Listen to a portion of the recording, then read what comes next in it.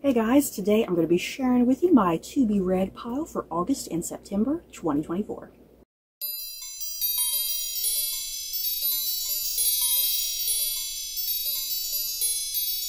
So, before we head into my TBR for August and September, my TBR for June, July went very successfully to the point that this TBR, I was able to go ahead and start early, which I love that. I love when my previous TBR finishes up early enough that I can kind of get going into my next one. That way I can incorporate a couple additional books.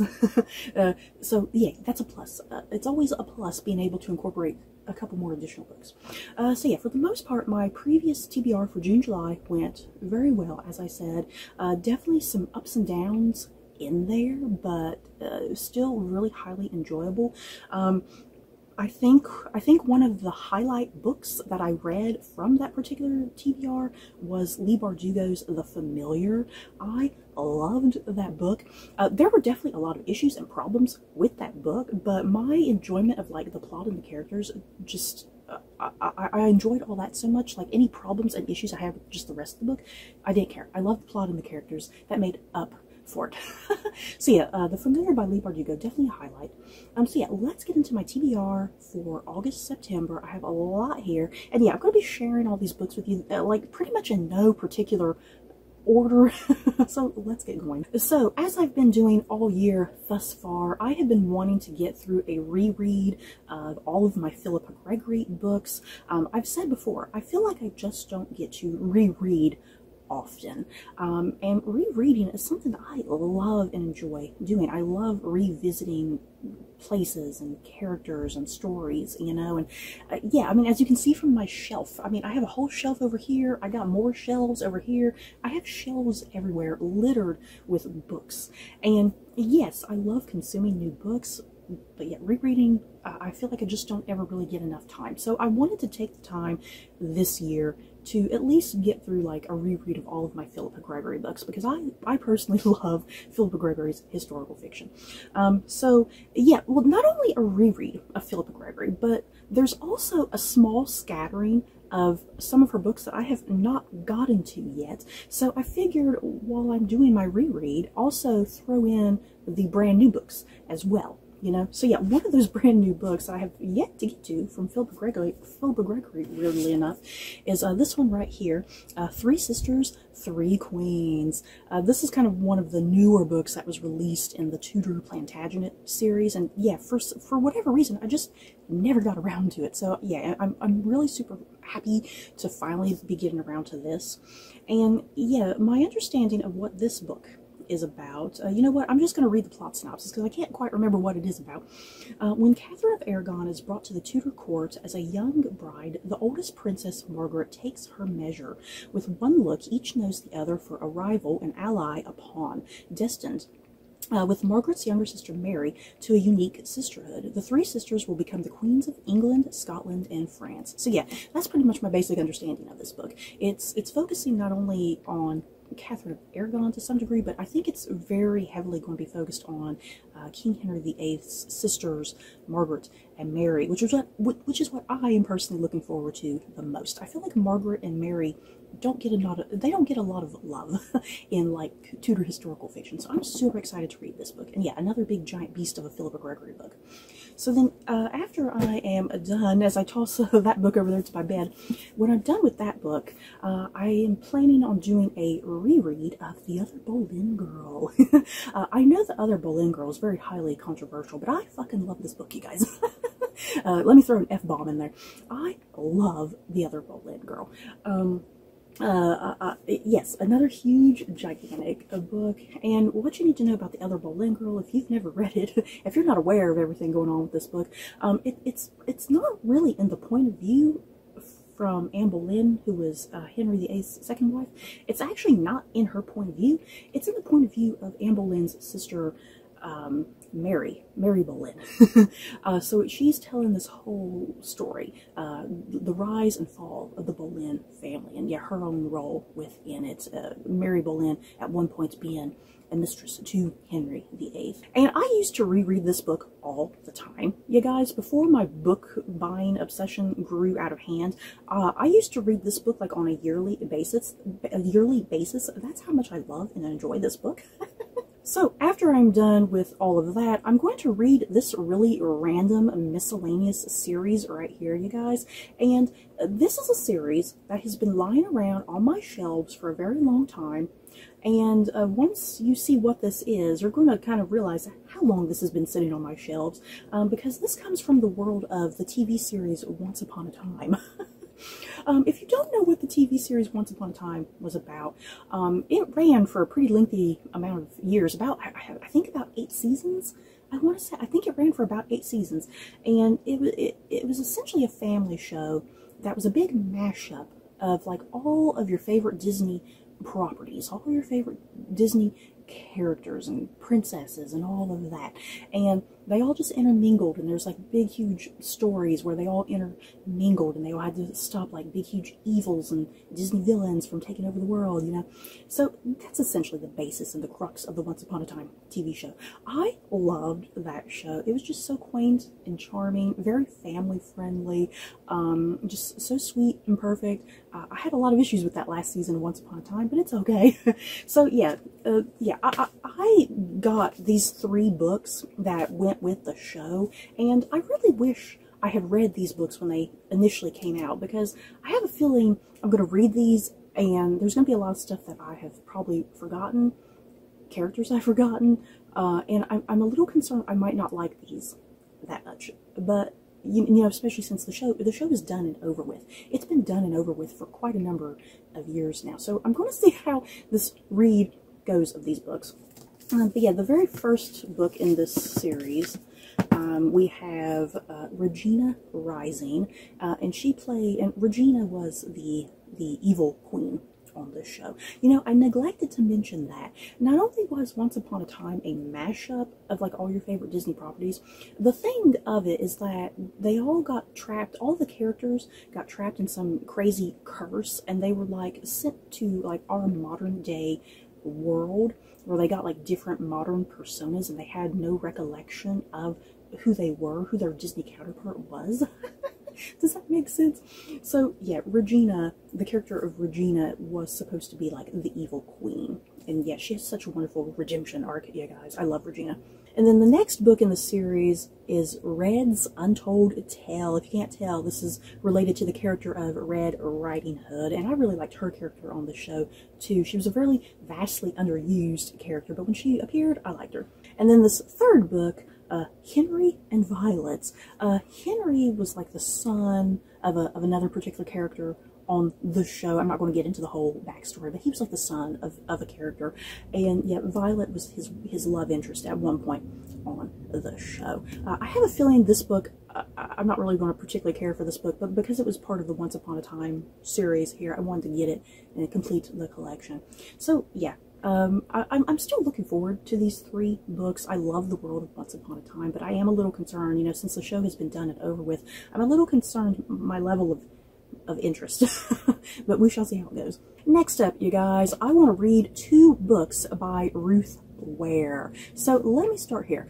For whatever reason, Ruth Ware's very first book, this one right here, in a Dark Dark Wood, for whatever reason, I just totally skipped over this book.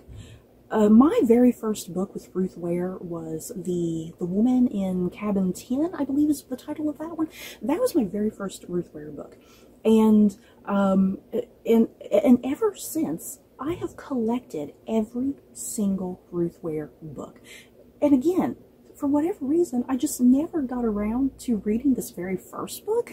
Because as you can see, it's in paperback. I don't even have a hardback copy, because all of my Ruth Ware books are in hardback. So for this TBR, I'm going to make the attempt to completely get caught up with Ruth Ware by finally reading her very first book, like I said, In a Dark Dark Wood. So, what is this about? You know what? There is absolutely no plot synopsis on here. What the hell? Oh my god. What is it about? It doesn't tell me what it's about. All it says is it's an instant New York Times bestseller, soon to be a major motion picture. What? Where is there a plot? Oh my god, you guys, there is no plot on here. Seriously. What is this book even about? I can't see. I'm filming with my phone right now. I can't even get on anything to look up a Goodreads synopsis to even tell you guys what this is about.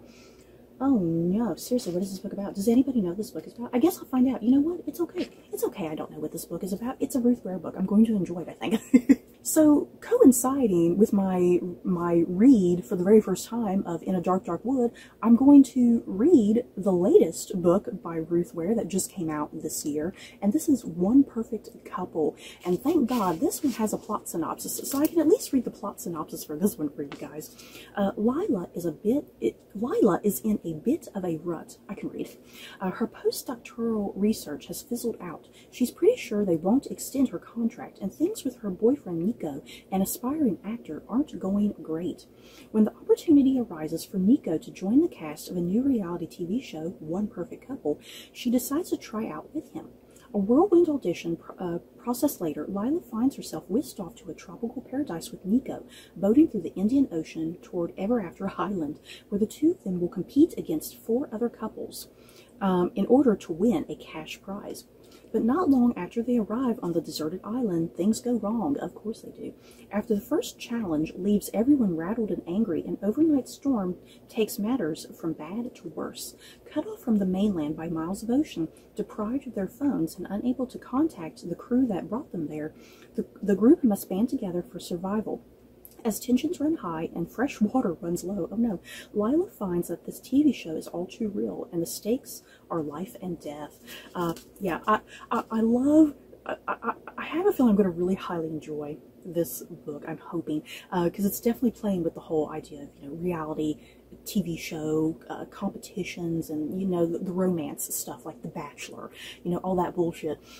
So I'm really looking forward to this because I think this is going to be a big, huge, heavy commentary on the state of reality television. The next book that I plan on reading for my TBR is this one right here, The Ministry of Time by Kayleen Bradley. Is that what it says? Kayleen? I think this is Kayleen Bradley. Out of all the books on this TBR, I am looking forward to this book the most, you guys. Let me read it to you if you don't know what this book is about. In the near future, a civil servant is offered the salary of her dreams to work on a top-secret project. A recently established government ministry is gathering expats from across history to establish whether time travel is feasible for the human body, but also for the fabric of space-time. She is tasked with working as a bridge, living with, assisting, and monitoring the expat known as 1847, or Commander Graham Gore. As far as history is concerned, Commander Gore died on Sir John Franklin's doomed 1845 expedition to the Arctic. So he's a little disoriented to be living with an unmarried woman who regularly shows her calves, surrounded by outlandish concepts such as washing machines, Spotify, and the collapse of the British Empire. But with an appetite for discovery, a seven-a-day cigarette habit, and the support of a charming and chaotic cast of fellow expats, he soon adjusts. Over the next year, what begins as an excruciatingly uncomfortable housemate dynamic evolves into something much deeper. By the time the true shape of the ministry's project comes to light, the bridge has fallen haphazardly, fervently in love, with consequences she never could have imagined. Forced to confront the choices that brought them together, the bridge was finally reckoned with whether what she does next can change the future. So there's a tiny bit of like an Outlander vibe to this book.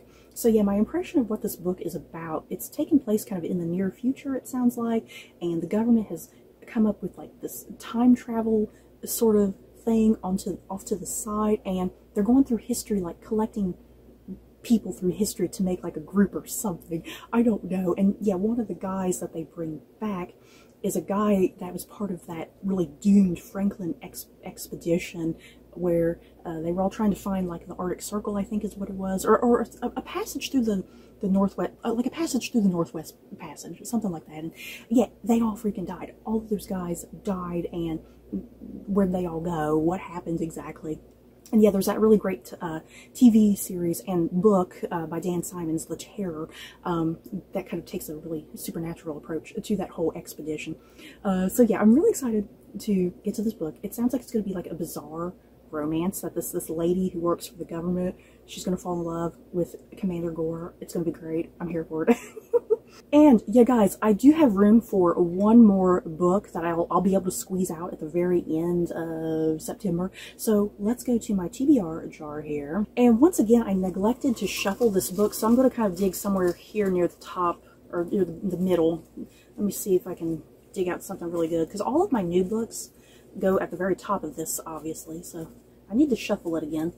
Uh-oh, don't fall out. It's all going to fall out. Oh no, okay, there we go. So my favorite part, the unveiling. What book did I pick out?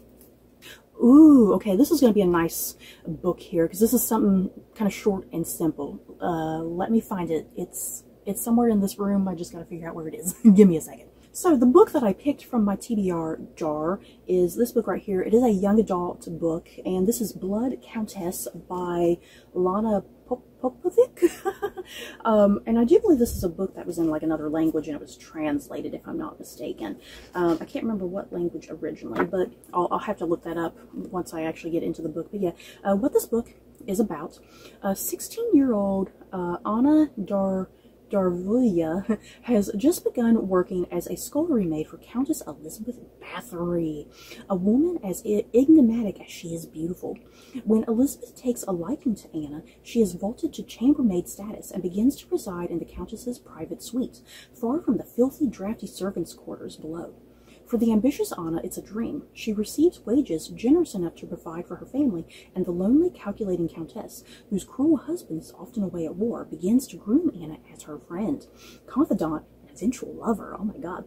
No sooner does Elizabeth beguile Anna entirely than Elizabeth's perfect facade begins to crack, and when others in her employ disappear, Anna begins to fear the person she's begun to love has crossed over into madness, or worse. Then come the murders, and Anna knows it's only a matter of time before Countess Elizabeth turns on her as well. After she tries to thwart the Countess's atrocities, Anna realizes she isn't the Countess's friend or lover, she's her prisoner, and if she stays any longer, she may well become her perfect foil. Ooh. So yeah, this is like a kind of a retelling of the tale of Countess Elizabeth Bathory. All of those, like, all the gossip and scandal with her, because she's kind of like one of the most prolific, like, female serial killers, like, during this time period. I think, like, God, when does this take place? Seriously, when does this take place? The 1600s? 1800s? 1500s. Yeah, it takes place in, like, the very late 1500s, and Elizabeth of Bathory was kind of, like I said, she's kind of this notorious, prolific female serial killer of the time period, and she killed, like, a lot of young women, and yeah, there's a lot of rumors and gossip and scandal, like, ooh, she was a vampire, because there's a big thing of, like, she liked to bathe in the blood of her victims, you know, whether that's true or false, who knows, but it kind of lent credence to the whole thing of she was a vampire, you know. So I love, I really like the story of Elizabeth Bathory. I'm not entirely, like, 100% familiar with it. So yeah, this book would be a nice little gateway to kind of get more into it and do further research as I go. So you guys, that is it for my TBR. In the comments below, any of these books that you guys have enjoyed previously, did you like them? Did you hate them? Let me know so I can be prepared. What do you guys plan on reading for the next couple months or so? So that's it for this video. Don't forget to like, comment, and subscribe. And if you like this video, you may like these other videos. Bye guys.